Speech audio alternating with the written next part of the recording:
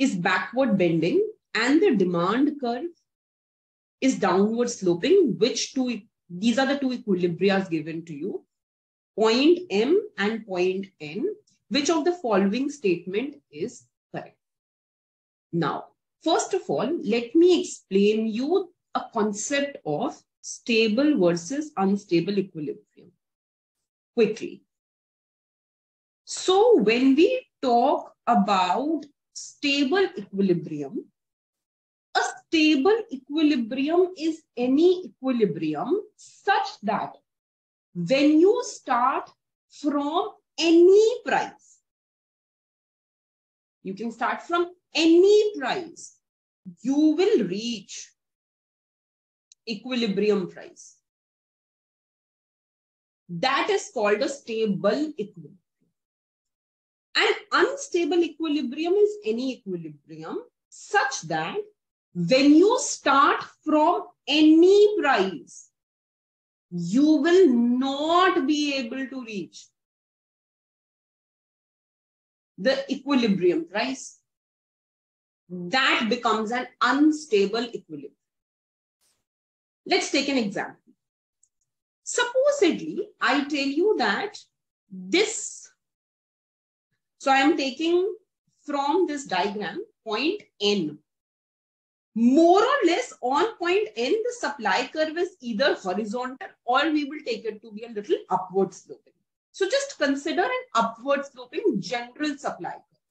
This is the supply curve. And let's say this is my demand curve, right? I understand that supply and demand are meeting at point E. So this is my price and this is my quantity. I am not interested in this. This is fine. This is where the two are intersecting with each other. But the question is, what happens if I take any price which is not the equilibrium price? Let's say I take a price like P1. What happens at this price? At this price, we see that demand is more and supply is less. So what we notice here is that demand is more than supply. We know whenever there will be excess demand in the market, what is going to happen to the prices? There is going to be a movement along prices. Supply is less. Take an example of potatoes. Some time back, or for that matter, onions also had this problem sometimes back. When suppliers were not supplying the product, there was enough demand in the market, but nobody was willing to supply it. They had just kept these things in the warehouse. What started happening? We started seeing shooting up of the prices. Prices will increase whenever supply will be less, because there will be limited supply in the market. More people want that product. They will be willing to pay more and more price for it. So price will slowly start increasing. When price will increase, you will move up the supply curve. Price is increasing. When price will increase, you will move up the demand curve. Demand will decrease until you go ahead and you reach this point of equilibria, where you get exactly this price P here. So when you start from a disequilibrium in the market, you are able to go ahead and hit the equilibrium in the market. This is an example of a stable equilibrium. Now let's reverse this scenario. So what will we do? We will go ahead and we will take a downward sloping supply curve. Just say, for example, let's take this as the supply curve. And we will take a downward sloping demand curve, just like what happened at point M. I had a downward sloping supply curve and I had a downward sloping demand curve. So I am going to take both as downward sloping. Again, demand and supply are equal at point E. This is the price. But I am going to go ahead and ask the question, what happens when I reach any other price, like P1?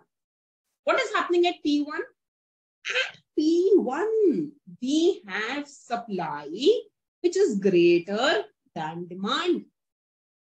So at P1, supply is more than demand. When there is enough supply in the market, there are 100 kgs of onions in the market. People are just demanding 20 kgs. So when there is enough supply in the market, but nobody is demanding that product, what will happen to the price? The price will further go down. So if supply is more and demand is less, this will go ahead and reduce the price further.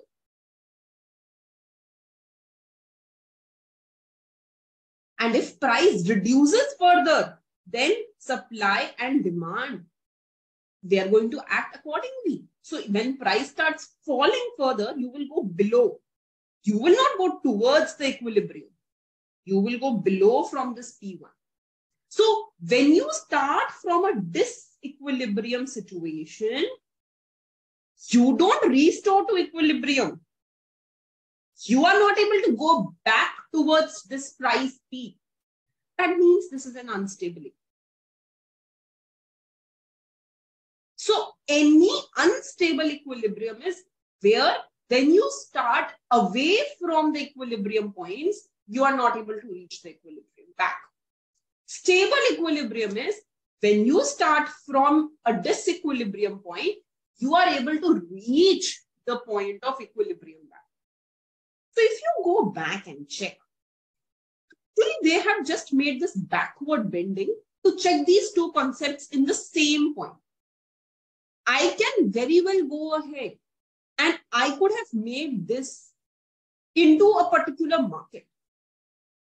I could have very well changed the question and given you two separate demand supply curves or four separate demand supply curves and asked you stable, unstable equilibrium, different ways that you can expect these kind of questions. So maybe the next time I can go ahead and make an upward sloping demand curve and upward sloping supply curve of a product. And now I can go ahead and ask you, is this going to be a stable equilibrium or not? So you are supposed to go ahead and you are supposed to analyze these situations. You're supposed to think what happens under other different kind of situations also. So in this case, here I have a downward sloping. This is what the other case was. That is an unstable equilibrium. And here I have an upward sloping. So it's a stable equilibrium. So the answer to this question is only N is the stable equilibrium. Mark this answer. But additionally, make sure that you understand the concept of stable and unstable equilibrium very well, because they can just flip the question and ask in multiple ways possible.